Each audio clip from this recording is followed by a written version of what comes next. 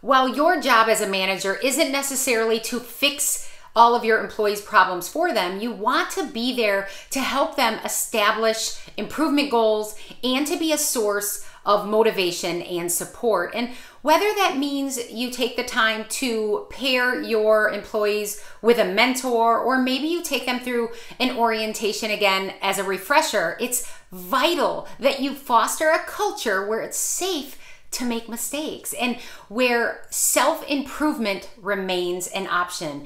It's really important that you show your human side, and maybe you could do this by sharing your own story. Maybe you were struggling at some point in your career and tell the story on how you fixed the problems. Not only will this soften these sometimes very stressful situations and conversations, but it will help you in building these relationships with your employees, human to human.